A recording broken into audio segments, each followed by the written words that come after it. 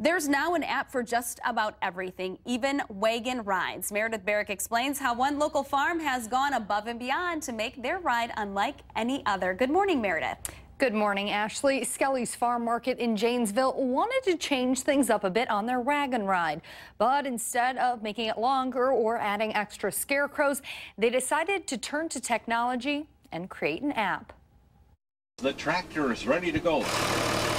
We've always tried to make our wagon rides a little more than just sitting and riding on a wagon. We want to have it some way that it's entertaining as you're going out through our fields and pumpkin patches and cornfields. For years, riders would hear the story of Jack, the forgetful farmer. We're going to meet a really silly scarecrow named Farmer Jack.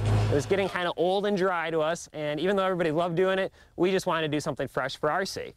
And we came up with this new concept of doing a choose-your-own-adventure wagon ride, kind of like the choose-your-own-adventure books for kids. They wanted it to be audio-based and interactive. But what is that up ahead? Is that my cow? Yet still safe for riders. Oh, It's over there. Thanks to Scott's programming experience, he knew just the solution. So we came up with the concept of let's create an app that allows the wagon ride to basically know where it is on the route at all times, and when needed, play the appropriate audio automatically. The custom app is only used by Skelly's Farm Market. A GPS triggers the right audio regardless of which path the tractor takes. Take your hands and make binoculars with your hands. Now there's just kind of that wow factor of, wow, this is really unique. Just another example of the future of farming while still keeping that down-home feel. We made sure to leave parts during the ride where it's just kind of quiet. You can enjoy the scenery, talk to the family. So it's a nice mix of kind of a modern technology and still some of the more traditional old-fashioned farm things too.